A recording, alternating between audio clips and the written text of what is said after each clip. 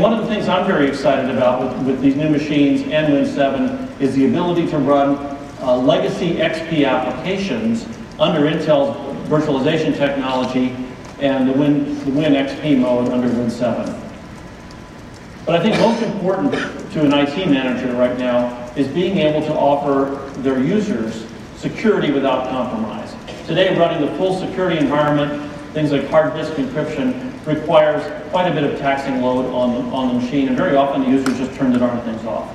We want to be able to allow security to be done in a very transparent fashion. To show you this, let me bring out Adam, who's going to take us through some of the newest vPro features. How's it going, Paul? All right, what I've got here for you today is a quick demonstration to illustrate what you talked about here with the IT managers trying to juggle the security without compromising performance on this. So what I have for the audience here on their left side is about a 3-year-old PC. It's featuring what was a top-end processor, a Pentium 4. It's running an oldie but goodie, Windows XP, and it's loaded up with some of the applications that we're all familiar with. By 9 a.m., I seem to always have all my mail open, all the PowerPoints, and all these other things going. Now, it's a bit of a bake-off, my competitive nature. I like to go ahead and throw together a little bit of a race here. And what I have for the audience is, for the first time on stage, our Arendelle dual-core processor. This is from the Westmere line, 32 nanometers, and there's some great new features here that'll help with some of those performance hits. For one, we have gone ahead and put on the McAfee hold disk encryption on both of these systems. The good news is the Arendelle dual-core system features a new advanced encryption offloads AES to the CPU, so we're no longer needing to do that in software. So throughout the day, your operating system, your applications, and your personal files are opening thousands of files all day long. Decrypt, encrypt, over and over and over. So I put together a quick example of that. This is a WinZip application, which also features encryption and compression. The encryption is also offloaded by our Westmere processor. So I'm going to go ahead and fire off the zipping. And if you look up on the keynote screen here, you'll see that the Westmere system is well on its way to get this thing done quicker than I can even get this thing started under this background workload.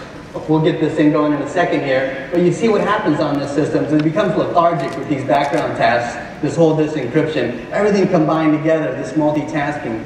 Working with Win 7 on the schedulers, we're able to take advantage of the dual core as well as the 2 virtual hyper-threading cores that come on this system. So you see we're going to be able to get this thing done. And additionally, take a look at the responsiveness on this. There's no, because this is being offloaded by the CPU, there's no problem with that.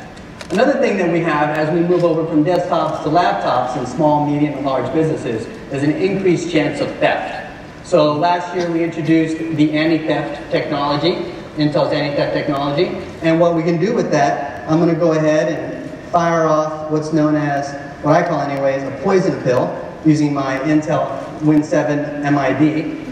And what happens here is poison pill goes up to the internet and has killed this system, basically has rendered it into a brick state. The chipset, the motherboard, is basically unusable until we bring it back to an IT manager to get this reinstated. Now, let me go ahead and fire that on so we can see what's happened here. Give it a second to get through that. We can get a camera shot on this, great. So what's happened here with Anti-Theft 2.0, working with vendors like PGP and WinMagic, we're able to not only disable the platform, but now that hard disk is also rendered useless.